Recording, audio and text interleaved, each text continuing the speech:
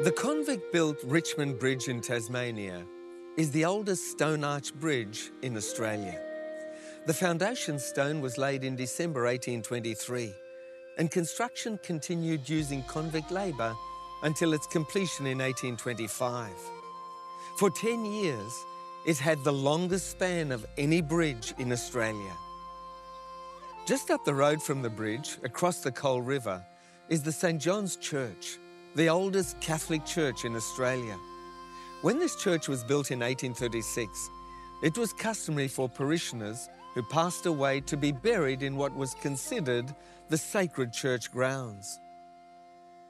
As you walk near the entrance of the church, you may casually pass this little grave of Henry Emmett Omar, the only son of Thomas Francis and Catherine Omar. Nearby is an inscription about his father, Thomas. It's a story of heartbreak, struggle, and mystery. You see, Thomas Omar, son of the Lord Mayor of the city of Waterford Island, was a prominent leader in the Young Ireland movement of the 1840s. He was an outspoken and idealistic young political activist and was condemned to death in 1848 for his part in an insurrection aimed at restoring the national independence of Ireland. Due to a massive public outcry in defence of the young men, Omar's sentence was commuted to transportation for life. And so in 1849, he was shipped as a convict or a prisoner of the British penal system to the opposite end of the world, to the island of Tasmania. Join me on the unbelievable journey of Thomas Omar as he seeks justice and a new life. It's indeed a tale of patriotism and rebellion, of love and loss, of escape and redemption, of war and tragedy. You won't want to miss it.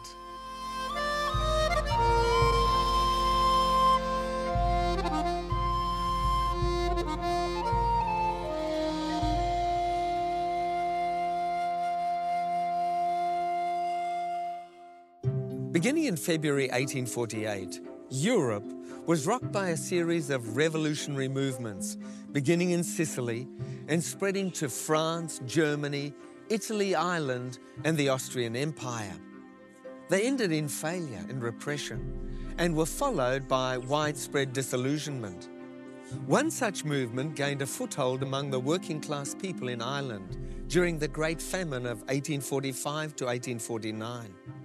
During the famine, over 1 million people died, and 1 million more left Ireland to settle in other countries. As part of the social upheaval and rebellion, a young patriot, Thomas Omar, went to France to study revolutionary events there. He returned home with a new flag of Ireland, made and given to him by French women, sympathetic to the Irish cause. The flag was first flown in public on the 1st of March 1848 at Waterford Island. Omar's Irish flag of green, white and orange endured and became the national flag of the Republic of Ireland. Thomas Omar was an eloquent and gifted orator who was very popular with the people. The social upheaval came to a head in 1848 with the Young Islander Rebellion against the British monarchy. Following the incident, also known as the Battle of Ballingarry in August 1848, Omar, along with 4 of his fellow revolutionaries, was arrested, tried and convicted of sedition. The penalty for sedition was death by being hung, drawn and quartered. Standing before the judge, Omar delivered an impassioned plea for clemency. The Irish people loved Omar and also rallied together to demand clemency for him. The judge relented and commuted Omar's sentence to transportation for life in the penal colony of Van Diemen's Land, known today as the island state of Tasmania, Australia. Omar was shipped out as a political convict on board the transport ship the Swift in July 1849. Most of the prisoners or convicts, as they were called, received these severe punishments for petty crimes and misdemeanors, like stealing a lace handkerchief or a loaf of bread. During the convict era, from 1788 to 1868, The British sent over 165,000 convicts, men, women and children, to the colonies in Australia. Nearly half of them ended up in Van Diemen's Land. Omar arrived in Tasmania, where he gave his word to the authorities not to attempt an escape. In return, he was granted a ticket of leave or permission to have comparative freedom on the island. He was first sent to live in Campbelltown and later in Ross, where his brick cottage still stands today.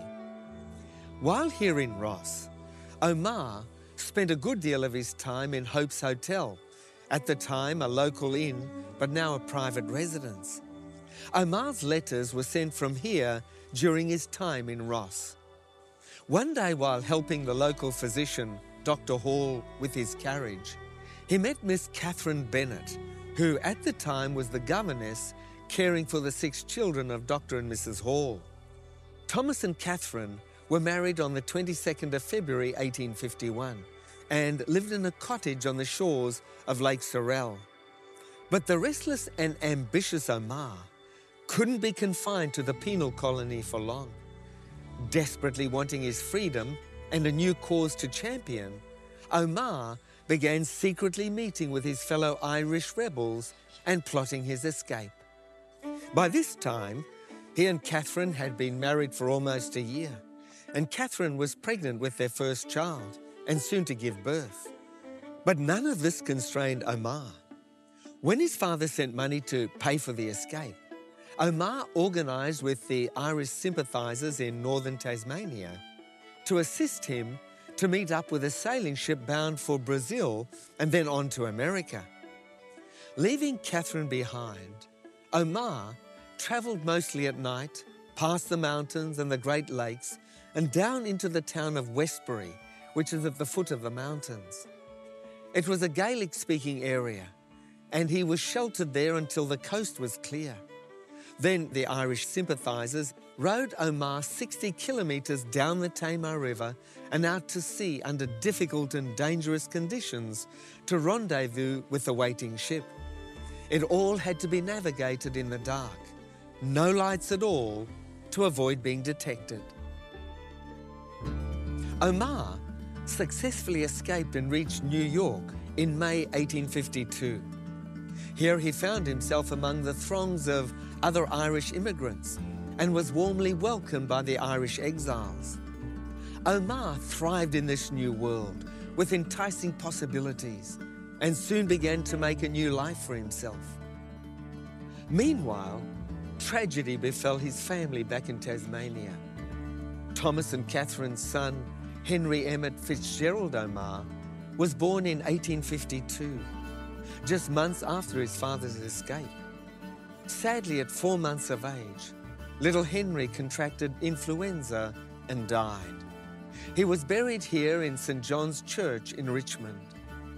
Devastated, Catherine left Van Diemen's Land and sailed for London, where she was met by her father-in-law, and then they both travelled on to Waterford. On arrival at Waterford railway station, she was welcomed by thousands of citizens. Such was her husband's fame in Ireland as a nationalist. However, when she was rested and well enough to travel again, she sailed on to America to be with her husband. But Thomas Omar had changed. He dropped the O from his name and was now known as Thomas Meager. He soon realised that the social constraints that he had experienced living under the monarchy were not applicable in a country like America. Seizing the opportunities presented before him, he soon began to study law and journalism and revelled in his new celebrity status. Consequently, his relationship with his wife, Catherine, dimmed.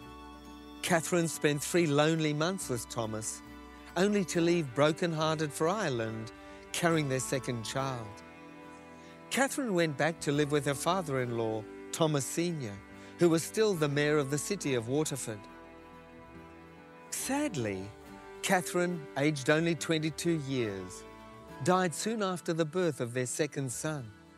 Catherine was buried in the family grave at Faith Ledger in Ireland. Thomas Meager never met his second son, who was raised by his relatives in Ireland and is known to have died while in the Philippines, where he was buried. Not long after completing his studies, Meager began to lecture and soon became a United States citizen. He then founded a weekly newspaper called the Irish News. In addition to this, Meager also published The Citizen. Now, The Citizen was an anti-British, pro-Irish Republican periodical that he published with a fellow revolutionary friend, John Mitchell. During this time, Meager was also court-martialed by a handful of notable American citizens in New York because they had heard of his escape from the penal colony in Van Diemen's Land. Meager vowed that if he was found guilty, he would happily return to Australia. But as it turned out, the American court found in his favour and acquitted him of the charges that had been brought against him by the British Crown. Just before the outbreak of the American Civil War, Meager joined the Union Army and was commissioned as a captain in the 69th Infantry Regiment of the New York State Militia. The 69th fought in the First Battle of Bull Run, where the Union lost to the Confederates. Meagher's commanding officer was taken as a prisoner of war, and Meager succeeded him as colonel. After the Battle of Bull Run, Meager went back to New York and formed the Irish Brigade. He was named Brigadier General and led the brigade in a Union offensive launched in the southeastern part of Virginia, known as the Peninsula Campaign of 1862. During this campaign, the Union won several decisive victories, and the Irish Brigade distinguished themselves as fierce fighters. This reputation was further cemented when Currier and Ives, a New York printmaker and lithographer, published a lithograph of Meager on horseback, leading his brigade in a bayonet charge against Confederate soldiers. After the war, Meager returned to politics and public service with a passion. He was appointed Secretary of the new Territory of Montana, and shortly after his arrival, found himself appointed as acting governor by the US President Andrew Johnson. Meager continued to serve the Territory of Montana until his disappearance in 1867. That summer, Meager made a fairly routine trip to Fort Benton, Montana, to meet a shipment of guns and ammunition sent by General Sherman for the Montana militia. Fort Benton was a steamboat terminus on the Missouri River, and Meager was travelling on board the steamboat G.A. Thompson on its approach into Fort Benton. The final tragedy came on the evening of the 1st of July, 1867, when Meager fell overboard, plunging into the churning waters of the Missouri River. Meager was swept away with the current, and his body was never recovered. His death remains a tragic and mysterious accident in a family that was separated not only in life, but also in death. The baby boy lies at Richmond, Tasmania. The Australian mother lies at rest in Waterford Island. The second son is buried in the Philippines, and the Irish Patriot in the bed of the Missouri River. But Meagher's life was a roller coaster ride of activism, imprisonment, and redemption. His life was colourful and diverse. He was a man with a flawed character who made poor decisions, particularly in relation to the abandonment of his wife and family. However, even though he had major shortcomings, we should recognise that he had strong vision, firm ambition, and the kind of tenacity that ensured he chased after his goals with a relentless passion that overcame every obstacle. In many ways, Meager was a man who possessed grit in spades. Now, grit is a concept that has been extensively studied by psychologists and researchers. In her book, Grit, The Power of Passion and Perseverance, psychologist and researcher Angela Lee Duckworth reveals some interesting discoveries. She writes that of all the predictors of success, talent, IQ, emotional intelligence, none is more important or factors more largely than grit.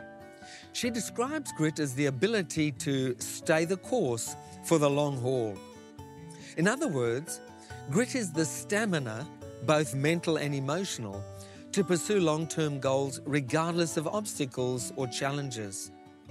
The ability to treat life, and by extension our goals, like a marathon instead of a quick sprint. Duckworth believes that grit is not an inborn ability that only a few people are blessed with. Grit, she says, is something that can be cultivated and taught to anyone willing to learn. So how can we cultivate this important life skill called grit? Well, Duckworth points to the work being done by Professor Carol Dweck, a professor of psychology at Stanford University. Professor Dweck's research centers largely on a concept she calls growth mindset. Now, growth mindset is the opposite of a fixed mindset. As an example, Professor Dweck talks about a high school in Chicago where students were required to pass 84 units in order to graduate. Now, interestingly, students who didn't pass a unit, instead of getting an F, they were given the grade not yet. Not yet, instead of fail, gave them a sense that they shouldn't give up, but should keep persevering until they reached their goal. Professor Dweck's premise is simple. Instead of educating people to think in terms of failure or success, she suggests that people should be taught to think in terms of not yet, that every goal is achievable given time, perseverance, and hard work. Thomas Meagher's life is a reflection of both grit and growth mindset. Regardless of how many times he seemed to get knocked down, the man just kept getting up and forging onwards, especially in the pursuit of his goals for his homeland. Now, the Bible is filled with examples of both grit and growth mindset. Moses exhibited considerable grit as the leader of the Israelites. When God called him to lead a ragtag group of slaves out of Egypt and into Canaan, he had his work cut out for him. At every step along the way, the Israelites complained about the rugged terrain, shortage of food, lack of water, the hardships they endured. Their behavior would have driven a lesser man to despair. But Moses was steady and calm in the face of almost incessant whining. He refused to quit. He was given a goal, and even in the bleakest moments, when it seemed that the odds were all stacked against him, Moses refused to give up. Turning to God for strength and guidance, Moses pursued the goal that was set before him with singleness of purpose. Another example of grit is Joseph. Sold as a young man into slavery by his own brothers, Joseph arrived in Egypt and was sold into the household of Potiphar. Instead of giving way to despair and a sense of hopelessness, Joseph clung tenaciously to his faith in God. And it was this faith that buoyed him through the struggles that lay ahead. He was able to rise to the position of chief steward of all that Potiphar owned, until Potiphar's wife falsely accused him and he was thrown into jail. But even when he was unjustly accused and jailed for something he didn't do, Joseph didn't give up. Instead, he shored up his courage, clung to his faith, and made a difference in the prison. In fact, the entirety of Joseph's story is one long, hard round of persistent and persevering faith in God. Joseph's persevering faith and faithfulness finally paid off when he became Prime Minister of Egypt and saved not only Egypt from famine, but also his own family from ruin and death.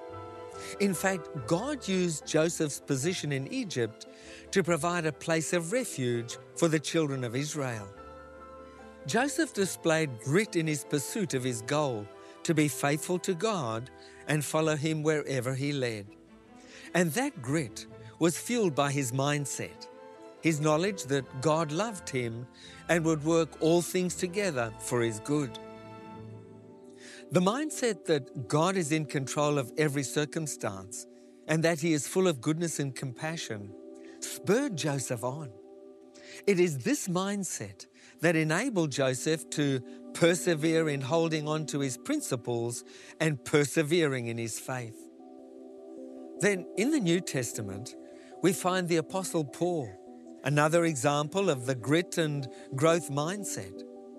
God had given Paul a special work to share the good news of Jesus with the Gentiles, non-Jews.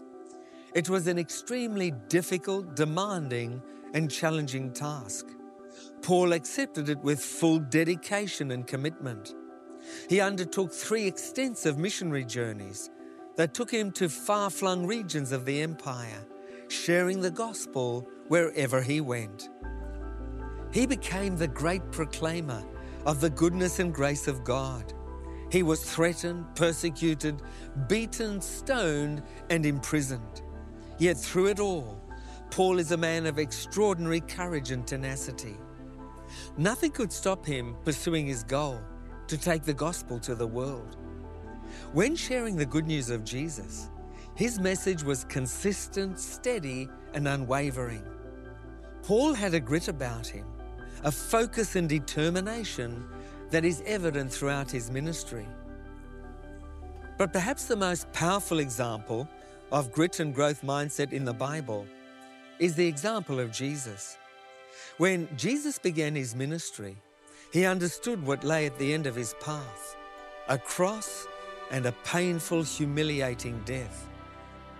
And yet, he continued to press forward towards his goal of saving the world from sin.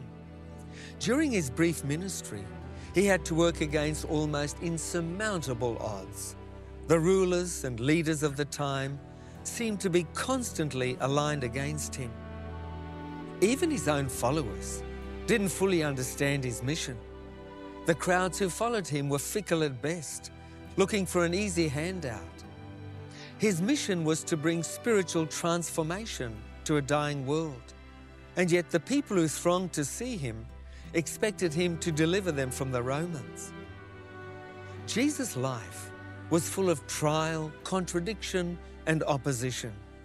And yet, though he seemed to trudge through an almost incessant storm surge, he stood firm and resolute in the eye of it all. To everyone watching, Jesus' entire mission seemed to be heading towards failure and disaster. Even his own disciples thought this was the case. The people wanted him to defeat the Romans and rule the world. His heavenly Father was leading him towards death on a Roman cross and resurrection. And yet, Jesus' mindset was not one of failure, but one of not yet. Jesus possessed grit and a mindset that did not accept defeat. His life revolved around being patient, persevering, and steadfast in following the plan God had laid out for him. And he understood the principle that when you follow God's plans for your life, there is no failure. The Bible promises us in Romans chapter 8 and verse 28, "For we know that all things work together for good to them that love God, to them who are called according to his purpose." In God's great plan for each of us, there is no failure. There may be times in our lives when we feel frustrated and overwhelmed by disappointment and defeat. It is in those moments that we need to look to Jesus and remind ourselves that before there is a crown of victory, there is sometimes a cross of defeat. Hebrews chapter 12 and verse 3 says, "For consider him who endured such hostility from sinners against himself, lest you become weary and discouraged in your souls." Sometimes, when we're mired in our struggles, it's easy to get discouraged. But the Bible tells us to look outside of ourselves and to think about Jesus. Think about the fact that Jesus, who had healed countless people, who could bring the dead back to life, who could feed thousands with almost nothing at hand, still chose the shame and bitter humiliation of the cross for us. Bible prophecy tells us that Jesus is coming soon.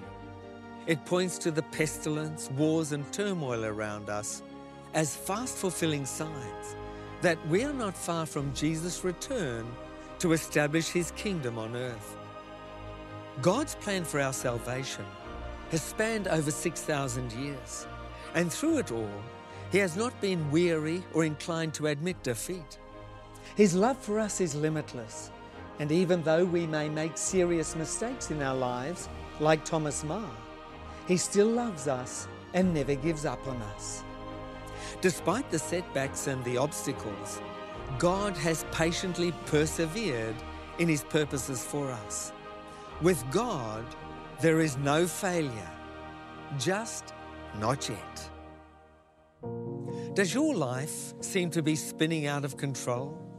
Does it seem that everything around you is falling apart? Are fear and anxiety consuming you? If so, then I'd like to recommend you look to Jesus and read the free gift we have for all our incredible journey viewers today. It's the booklet, Finding Courage to Meet Life's Challenges. This booklet will share with you how to gain the strength and courage to persevere in the face of difficulty, to develop the mindset of continuing to press forward despite the challenges. I guarantee there are no costs or obligations whatsoever. So make the most of this wonderful opportunity to receive the free gift we have for you today. Phone or text 0436 333 555 in Australia or 020 422 2042 in New Zealand or 770 800 0266 in the United States. Or visit our website tij.tv or simply scan the QR code on your screen and we'll send you today's free offer totally free of charge and with no obligation. You can also write to us at the addresses on your screen or email us at info@tij.tv. Don't delay. Call or text us now. Dear Heavenly Father, we thank you that we can look to you when our trials and difficulties overwhelm us. We ask for the courage to face the road ahead and overcome our defeats. Please grant us faith and true grit. We want to choose to obey your word. We ask for your blessing. In Jesus' name, amen.